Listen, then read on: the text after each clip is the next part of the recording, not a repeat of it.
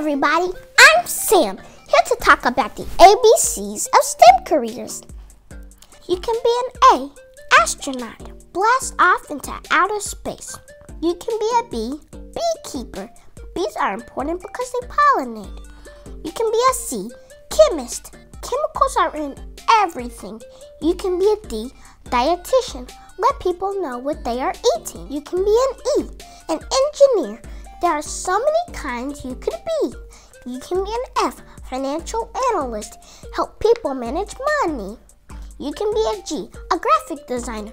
Make documents look appealing. You can be an H, a herpetologist. They work with reptiles and amphibians. You can be an I, inventor, using science and technology.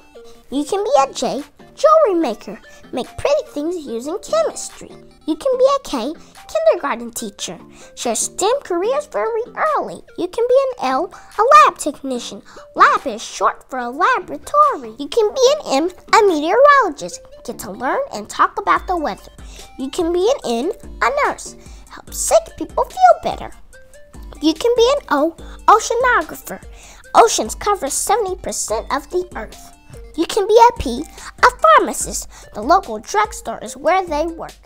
You can be a Q, quantum physicist. Deal with particles and energy.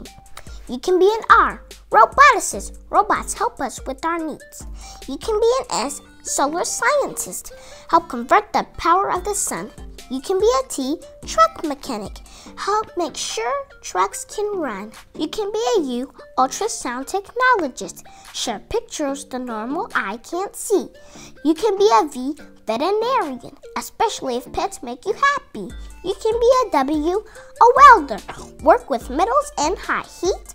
You can be an X, X-ray technician. Look inside the human body. You can be a Y, a young innovator, just like me. Learn about STEM careers. We can be what we want to be. You could be a Z, zoologist. If you love animals, you could work at a zoo. So many choices, so many possibilities, so many amazing things we could do.